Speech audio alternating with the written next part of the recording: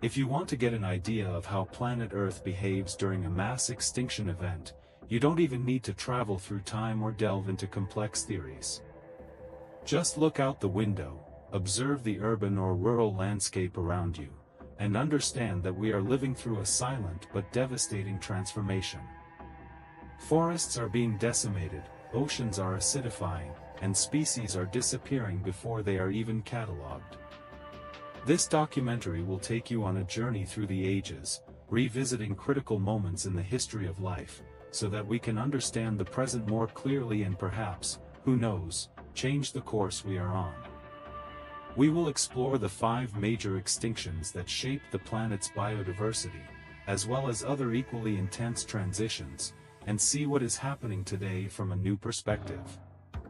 Prepare to travel through more than 4.7 billion years, to witness almost unimaginable biological tragedies, such as the first major extinction caused by primitive microorganisms, the period when oxygen poisoned the atmosphere and froze the Earth, or the emergence of bizarre beings in the depths of anoxic oceans, which paved the way for the diversity we know today. We will explore how the first adventurers tried to invade the terrestrial environment and almost failed, learn about the event that eliminated almost all marine life, witness the extraterrestrial impact that exterminated dinosaurs, and the silent collapse of the megafauna of the last ice age. Each event will tell us something essential. Life is incredibly resilient, but also extremely fragile. It all begins in the so-called Hadean period, a time when the newly formed Earth was an inhospitable and seething place. It was in this hostile environment that the first signs of life emerged, most likely in the depths of the primitive oceans, around hydrothermal vents rich in minerals.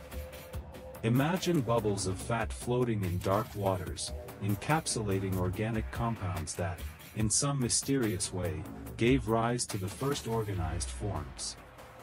These prototypes of life, known as protocells, could hardly be called living beings, but they already carried the potential for the incredible diversity that would come later.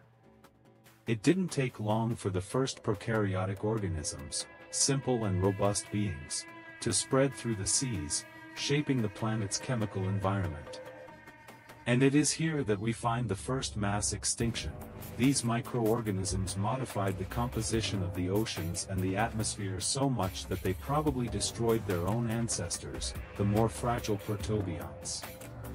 This silent event eliminated much of the most rudimentary life forms and inaugurated the age of bacteria, a phase that lasted an incredible 3.9 billion years, an eternity compared to human history. During much of this period, the Earth was a planet without fire, without plants, without animals, and with greenish-gray seas, full of iron and photosynthetic bacteria that, in the absence of oxygen, produced compounds such as hydrogen sulfide. The sky had strange colors, ranging from beige to violet, and the atmosphere was full of toxic gases. There was no fire because there was not enough oxygen to fuel a simple combustion. In this bizarre scenario, cyanobacteria emerged, revolutionary beings capable of performing photosynthesis, releasing oxygen as a byproduct. They began to transform the planet into something radically different. By first saturating the oceans and then the atmosphere with oxygen, these bacteria triggered the first major global ecological catastrophe, the oxygenation event that resulted in the Sturtian glaciation, freezing almost the entire planet, from the poles to the equatorial regions. It was the first time that the Earth literally turned into a snowball, a hostile environment that lasted hundreds of millions of years, completely redefining the course of evolution. When greenhouse gases accumulated again in the atmosphere and melted the ice, the planet was ready for the next stage, the rise of complex life. With the end of the first global ice age, space opened up for an unprecedented biological revolution. During the Proterozoic Eon, the first eukaryotic cells emerged, organisms with organized nuclei and more complex internal structures. These pioneers of multicellular life spent millions of years dominating marine environments and diversifying slowly, until, about 630 million years ago, the most intriguing life forms on our planet emerged, the organisms of the Ediacaran period. Imagine flat creatures, with soft bodies, some reaching almost 2 meters in length, floating gently on the seabed like leaves in the wind, without eyes, without mouths, just absorbing nutrients directly from the water. A true underwater garden of alien forms. But this ephemeral paradise would be abruptly interrupted. In an interval of a few million years, a series of geological and chemical transformations drastically changed the oceans, leading to the almost complete extinction of these life forms and opening space for something much fiercer and more dynamic: the Cambrian explosion. During the Cambrian explosion, approximately 500 million years ago, the world experienced an unprecedented diversification of life. Armored creatures, predators with sharp jaws, animals capable of swimming with dexterity emerged to dominate the seas. Life became a microscopic and brutal battlefield. The first giant arthropods, distant ancestors of our current insects and crustaceans, emerged as the main predators of the oceans.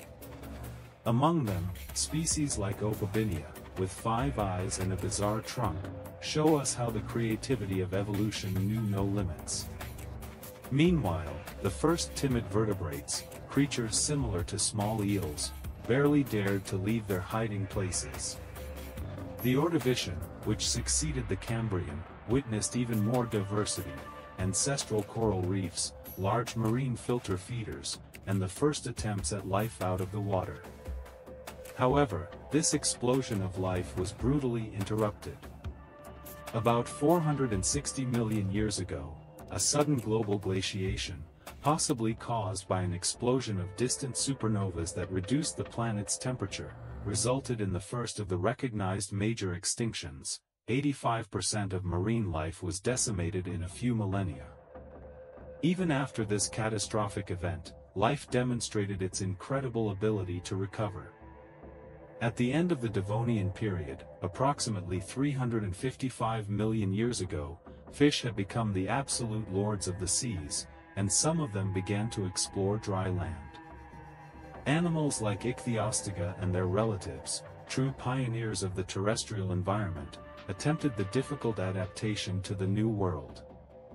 However, another tragedy struck: a lethal combination of climate change, proliferation of terrestrial plants, and a drop in oxygen levels generated a series of anoxic events in the oceans, eliminating more than 70% of marine life and almost all the first amphibians.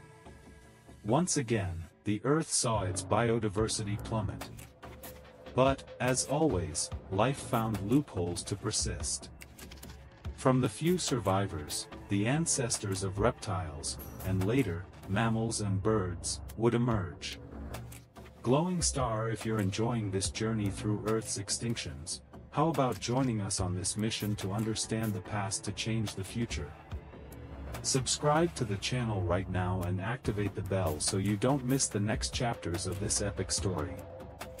And while you're at it, comment below: if you could personally witness one of these ancient eras, which one would you choose and why? Let's create an incredible conversation here in the comments. Rocket sparkles. As time advanced to about 290 million years ago, the Earth had transformed again. In the immense supercontinent Pangaea, vast deserts spread under a dry and rigorous climate. It was in this challenging scenario that the amniotes, our distant ancestors, prospered. They developed resistant eggs, capable of withstanding arid environments, and dominated the continents. Among these creatures emerged the first large herbivores and terrestrial predators, robust synapsids of all sizes, with formidable fangs and varied habits. The planet finally seemed stable for complex life to flourish, but stability was just an illusion. A gigantic geological event, involving colossal volcanic eruptions in the region of present-day Siberia, released colossal amounts of toxic gases into the atmosphere, triggering the greenhouse effect at levels never seen before. Uncontrolled warming, the collapse of terrestrial and marine ecosystems, ocean acidification, and the release of methane from the subsoil created a perfect storm. The Great Dying, as this extinction that occurred approximately 248 million years ago is called, eliminated no less than 96% of all living species of the time. The Earth became a ghost world, almost completely sterile. Recovery was slow and painful.